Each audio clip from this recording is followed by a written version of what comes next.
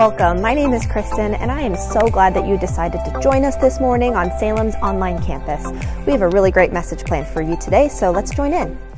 So in this series that we're doing called Divine, we understand that in the Christmas season, we highlight the divine moment where God came down, where he vacated where he was in eternity in heaven and came down but didn't show up in our lives just as a king that showed up with horses and chariots and armies and coming to take over in what we would think the Messiah, the anointed one, would come to do, but rather he came up in a way, in a posture that would parallel how we would be able to interact with him. He came as a babe wrapped in swaddling clothes, lying in a manger, in a place that was messy, in a place that was harsh, hard, and cruel, often like life that we encounter. Please don't think that the manger scene that you've encountered leading up to this moment was the hallmark, picturesque moment where like everything looks pristine and pretty. Mangers historically in those days were more like caves. They were harsh, hard, cruel. It's so interesting that when he shows up in a posture that he can relate one to another with us. That he didn't come full grown and just showed up as king. He came as a baby so that he could learn to function and operate the same way you learn to function and operate in life. That he came in a manner so that he could learn what it would be like to be under the pressures of life and under the worries and the cares of what the world offers. That he came so that he could relate one to another with frustrations, with anxieties, with fear. He came to a messy situation because he knew that 2,000 years later, he would encounter us where we are in a messy situation and we could relate one to another. And so in the Advent season, while we talk about hope, love, peace, right? The things that we anticipate with his arrival in Advent, the awaiting. We first have to know who it is that offers hope, love, joy, and peace. And then why. Emmanuel, yes, God with us, but Isaiah would pen it out before he would even show up. In Isaiah chapter 9, the description of this king, this divine king within a cave. For a child is born to us, a son is given to us, and the government will rest on his shoulders, and he will be called Wonderful Counselor, Mighty God, Everlasting Father, Prince of Peace. Peace is an interesting concept. It's seen 523 times inside the confines of your Bible. Peace. Webster would define peace. Do we have the definition? Peace is a state of quiet. Another understanding is that peace is the cessation of war with public enemies. That peace would be reconciliation. That peace, hear me, would be tranquility and freedom from disturbance or agitation. That Webster would define peace as to become quiet or silent. But you can't give what you don't first possess. And so he doesn't just offer us some off-the-shelf, prepackaged peace, but he is the Prince of Peace. He's the warden of peace. He is the leader of peace. He is the captain of peace. And so he has within himself, what he offers to us is peace that surpasses all of our understanding. It's not just a feel-good moment, but he offers in the midst of hardship. He offers in the midst of heartache. He offers in the midst of despair and disturbance. He offers in the midst of distraction in the world. He offers us peace. He offers us something that we can't get on our own. He offers it to us first in the message of Christ, the message in the gospel in Christ, the message of peace of God to men. We see it. It's announced by angels in Luke 2:14. Glory to God in the highest and peace on earth to those with whom God is pleased. He offers this. This is the reason he came. The message of God to a broken, hurting humanity. It is peace with God through the Lord Jesus Christ, Romans 5:1. The message of God for peace to a broken, hurting humanity, it's peace between Jew and Gentile in Ephesians 2:14 and 15. This message of God to a broken and hurting world, it is an essential element. The peace, it's an essential element in the spiritual kingdom of God, Romans 4:17. It's in the message of Jesus, this peace that he offers when he says, repent, for the kingdom of heaven is at hand. It's the message of God offering peace, reconciling we who are far and removed to him who is holy, him who is set apart, him who there is none like, that we could not get to him, so he, offering peace, came to us. This is peace. This is what's offered. Peace in the Hebrew term means shalom. It means, I preached on this I think a month or so ago, it means primarily soundness and health, but it's also coming to signify prosperity and well-being. An easy way to surmise it would be shalom, meaning nothing missing and nothing broken.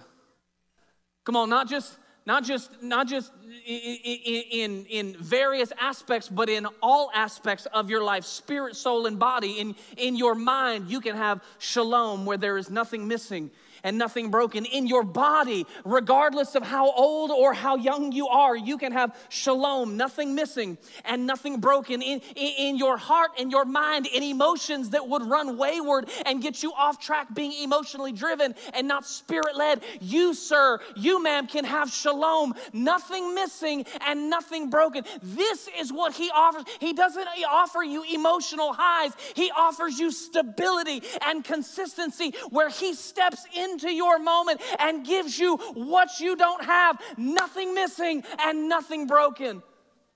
This is the peace that he offers. It's also, hear me, it's a common understanding of a greeting, but also a farewell. Shalom, it's a declaration to those you encounter, and it's a blessing to those you depart from. Isn't that how God meets us? That when he encounters us, he brings and offers peace, but then he blesses us and then makes us peace to then send us out to wherever we're going. This, we encapsulate, we become walking shalom, where we go out and we meet people in the highways and byways, where we go out and we meet people inside of our sphere of influence. We may not be called to the world, but sir, ma'am, you are called to your world, and you are called to bring shalom into that darkness, called to bring shalom into that chaos, called to bring shalom into their despair. And so then you bring in this greeting of shalom, and then you're blessing it. You leave shalom with them. Hear me, regardless of how dysfunctional your life may be, regardless of how distraught your life may be, regardless of how distracted things in your life have become, hear me and hear me clearly. God wants to offer you peace. He wants to offer you peace. He is not concerned with how broken your past may be. He speaks peace to it and brings wholeness to your past, regardless of the fear and the worry of the future. He is not minimizing it, but he is not turned off by it. He speaks into your future and says shalom into your future and offers nothing missing and nothing broken. And so we encounter this shalom, this God of the universe, this holy and set apart God that wants to make you whole and wants to see you move forward with an understanding that he is for you and not against you. He's not mad at you, but he is mad about you, that he loved you so much that he vacated heaven and came to find you. You didn't find God. You didn't know where to look. But he showed up with healing in his hands, and for the brokenness on the inside of you, for the hurt on the inside of you, for what is disconnected on the inside of you, he offers you shalom so that in your life, in your relationships, in the people you encounter, you bring nothing missing and nothing broken. This is what God offers us today. I want us to look at, we're going to go to Mark's gospel.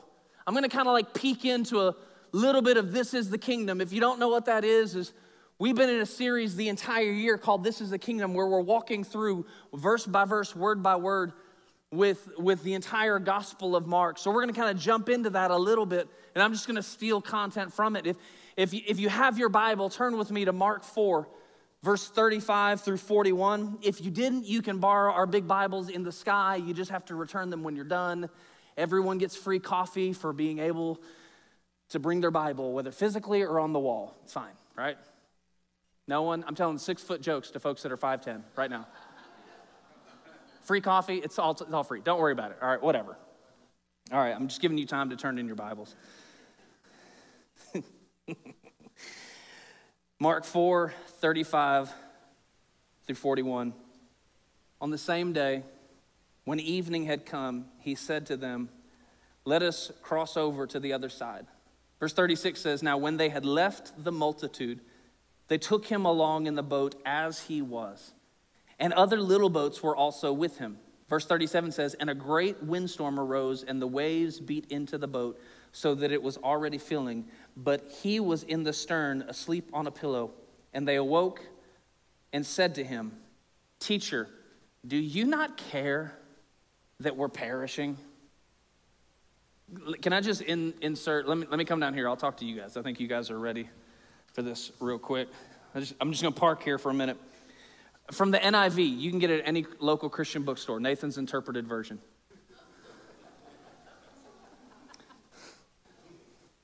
My first name's Nathan. Oh! You ever feel like you're in the middle of a storm and you're asking the question, "God, where are you? God, do you care that I feel like I'm drowning? Are you aware that I feel like my life is being rocked right now?" I would never surmise to be disrespectful to Jesus, but in this moment, I can understand what the disciples are. Has it crossed your conscience that we are in a moment where we feel like we are perishing and you're over here just taking a nap? One, I'm thankful that naps are godly. But two, this doesn't really feel like the moment to nap. This doesn't feel like the post-Sunday afternoon nap moment. The wind is hitting us sideways. The boat is being rocked back and forth. Let me go over here. I think you guys are ready. The boat is being rocked back and forth. I'm seasick because it's a little boat and I don't do well on the water anyway. And so I'm in this moment where I'm feeling like I am losing everything I have, where the water is hitting me. This is a moment that I'm in. God, and you're asleep? You ever feel like you're in a storm and God is sleeping? You can't sleep at night, fearing, worrying, being anxious, and you feel like God is asleep.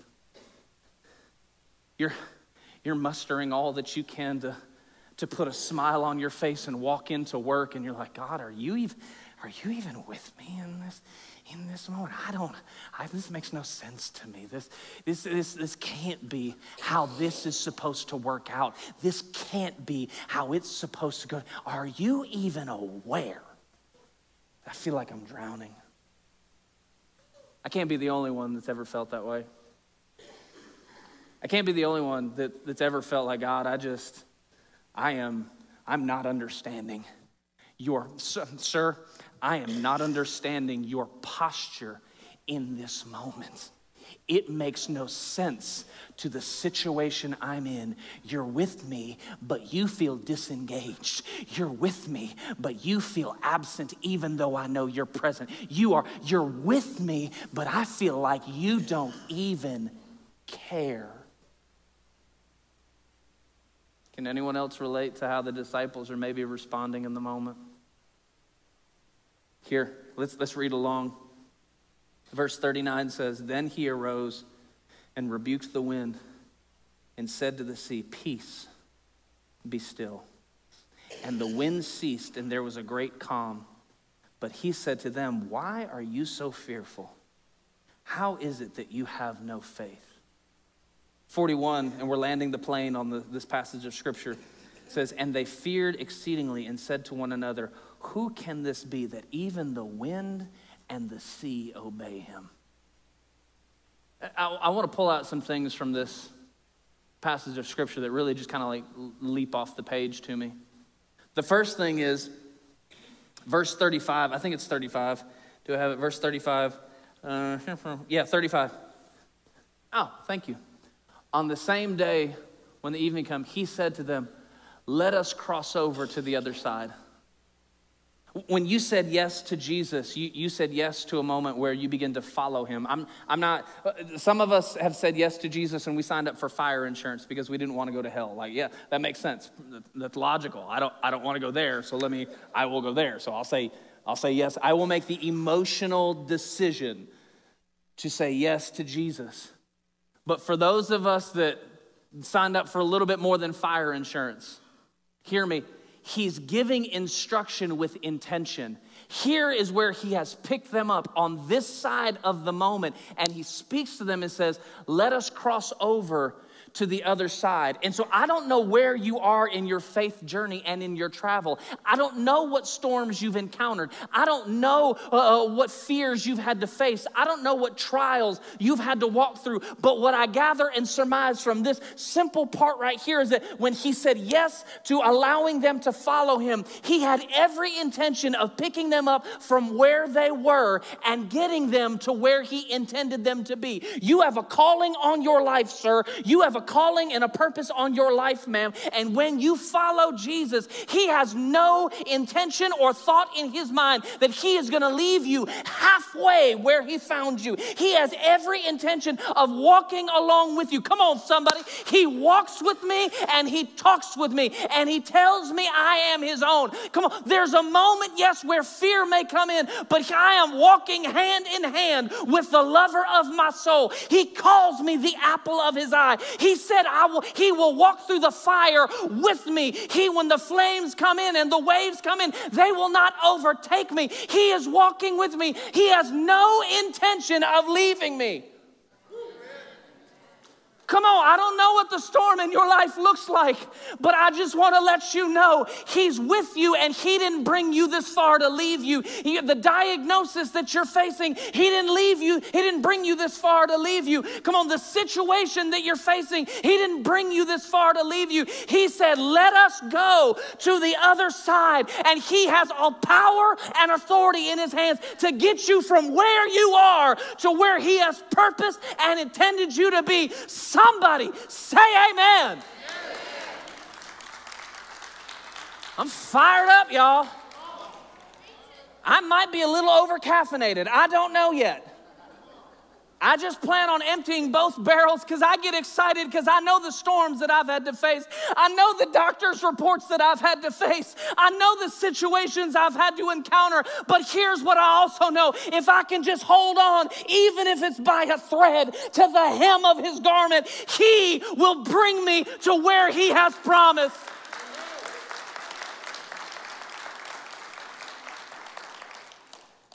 Our job is not to find comfort in this life. Our job, and if that is what you thought this was all about, you've been sold an errant gospel. Our job is to make disciples of everyone that we come in contact with. Our job is to make an impact on everyone we come in contact with. I love the way Reinhard Bonnke says it, the late, great Reinhard Bonnke. He said that our job is to plunder hell and populate heaven. That's what we're called to do. I love how the Crab family says it, that he never promised that the cross would not get heavy and the hills would not be hard to climb. He never offered a victory without fighting, but he said help would always come in time. So remember when you're standing in the valley of decision and the adversary says, give in, just hold on because our Lord will show up and he will take you through the fire again. I'm not saying it's not going to be hot. I'm telling you he's going to take you through. I'm not saying it's not going to be wet. I'm saying he's going to take you through. I'm not saying it's not going to be noisy. I'm just here to let you know on Sunday morning, he intends to take you through. Slap somebody around you and tell him he's taking you through.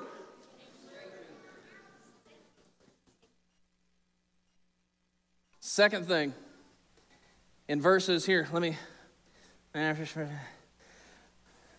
Yep. 39 says, then he arose.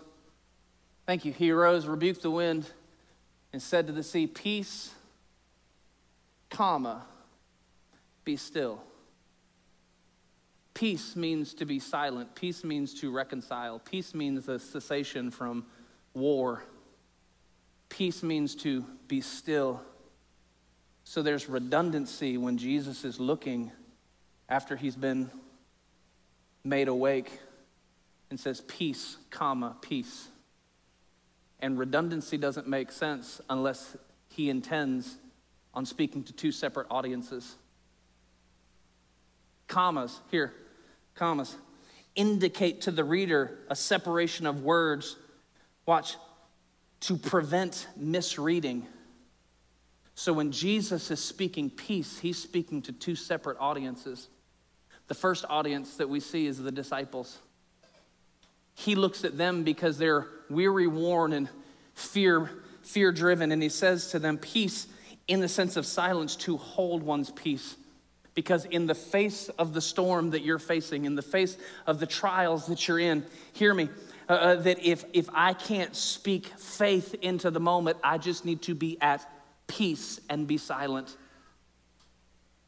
Come on, if I can't, you've heard the phrase, if you can't say nothing nice, don't say nothing at all, right? Well, it's the same thing for faith. You're better off not even speaking doubt and not even speaking worry and encouraging the fear on the inside of you. Just remain, watch, at peace and be still. If you don't have a scripture to stand on, don't even start speaking to it. Don't just be silent. Because we're told to walk by faith and not by sight. We're told to walk by faith, leaning and trusting and relying on God, not relying on what we see around me, because what I see around me will let me know that I'm about to drown. But the fact of the matter is that God is in the boat with me, and he said, we're going to the other side. So if I don't have the faith to stand, I ought to just be, watch, at peace and just be silent. What I need to do is Psalms 46:10. It's a scripture I've been leaning on for quite some time now.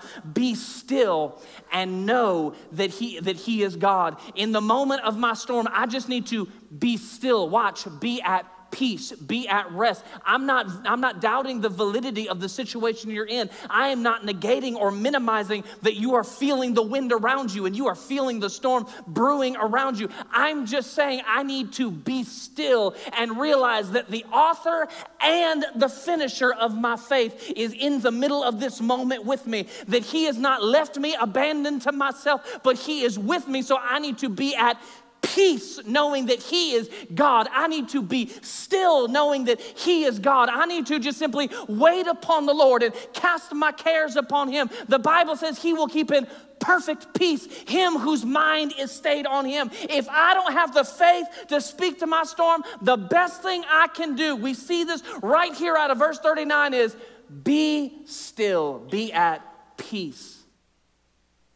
The second group, and this is where I really wanted to preach. I haven't preached up until this moment, so if you're like, man, he's really loud, we got earplugs in the lobby for you. Second audience that he speaks to is the storm. I'm butchering this, but just pretend like I'm pronouncing it right anyway. Siopeo. It means to be silent, to cease speaking. Thimu, to muzzle or to gag. The other audience that God starts speaking to in this moment is the storm. And I want to let you know, I know a lot of your stories of 2023. I know of a lot of your stories where you've been rocked and reeled by the storms of life. I know a lot of your stories where it was everything, ma'am and sir, you could do to get here to this moment, that even while you're sitting here, you are holding on the edge of your seat because the anxiety that is at war on the inside of you, the storm that is brewing on the inside, you've got your game face on and you look like you've got it all together, but on the inside, you are rocking and reeling from the wind and the waves hitting you. And I want to let you know, even at the end of 2023, that God is about to speak to your storms. Come on, somebody, that heaven still has something to say about the fight that you're in. Heaven still has the final say for the situation you're in. Let's look at the Bible. When death had gripped the body of Jairus' daughter, Jesus shows up because heaven has the final say and says she's not dead, she's asleep. Come on, when death had gripped the body of Lazarus and Jesus showed up because heaven has the final say. Jesus shows up and says, Lazarus, come forth. Come on, when death had gripped the body of Jesus for 3 days in a tomb, come on, the disciples showed up and angels made them aware. Why do you seek the living among the dead? Why does that matter? Because heaven always has the final say. And in your life, I don't care how big the storm is. I don't care how bad the storm is. I don't know what the storm is. Worry, fear, anxiety, the future, the past. Heaven has the final say. And God is about to start speaking in the middle of your storm, bringing order into the chaos, because the storm responded to the same voice of structure, the same voice of order that it had heard at the inception of creation, when God stood on nothing, looked into nothing, and commanded something to come out of it, and it responded. This is the same moment where creation, rocking and reeling, heard the order in the voice of God. Man, I'm fired up this morning.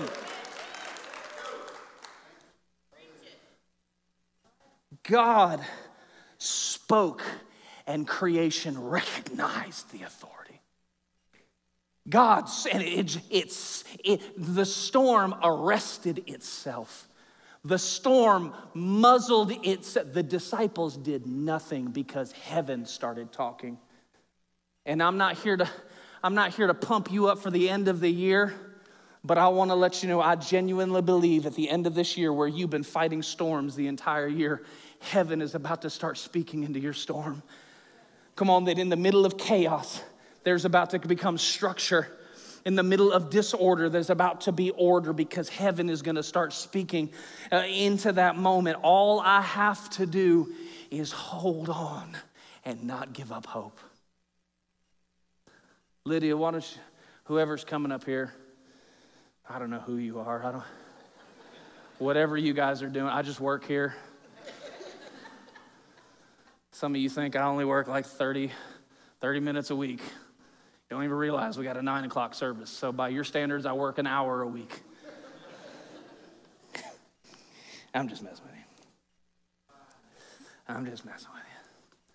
The last thing out of verse 37 and 38. Can we put it up there, Emily?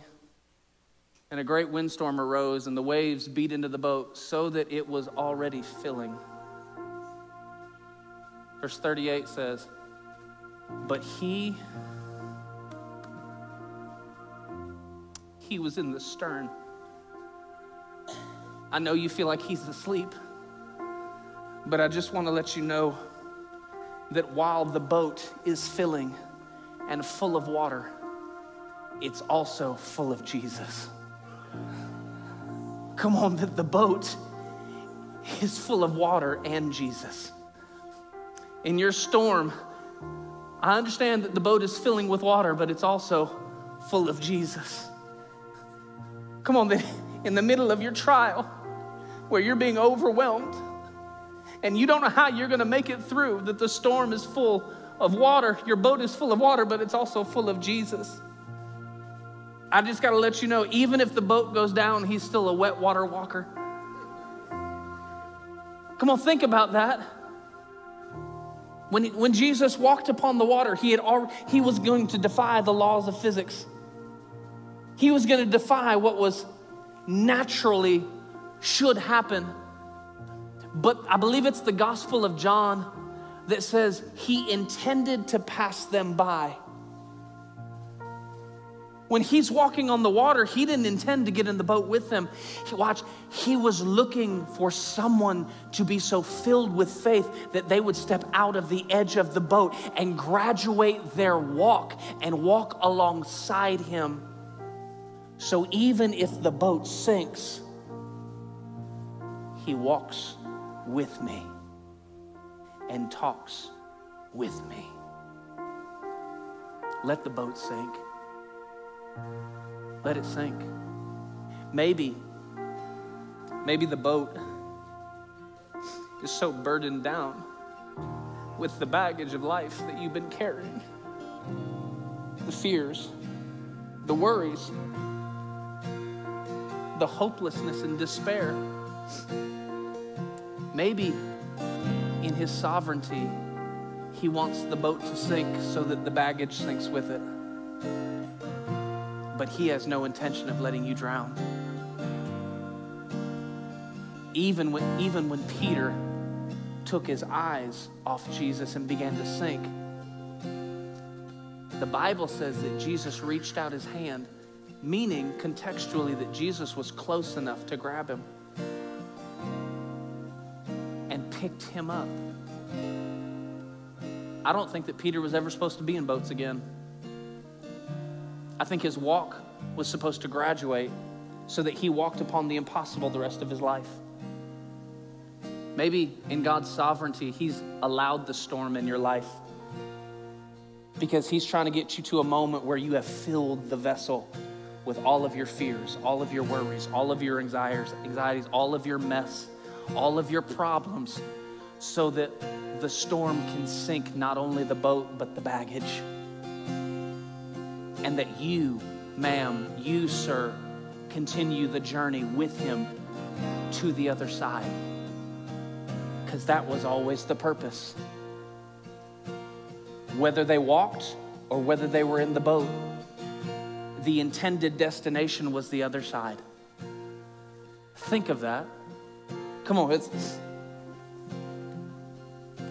in the middle of my storm, the Prince of Peace is accessible to me if I will remember Psalms 46:1, that God is a refuge, a very present help in time of need. That's who he is. That's why it doesn't matter if the boat sinks. Jesus wasn't there for the boat. Jesus was there for those inside the boat. Does that make sense? Maybe it's a shift in perspective. I'm worried that I'm sinking. Jesus has no intention of letting you sink. If the boat sinks, who cares? As long as I have Jesus, I have everything. Let's join in. I'm so glad you decided to join us today. If you would like to worship with your giving and help Salem make an impact on our community, you can text the amount that you would like to give to the phone number 84321, or you can go to our website, salemcommunity.church. Here at Salem, we are intent on creating community that is centered on Christ. Hope I see you next week.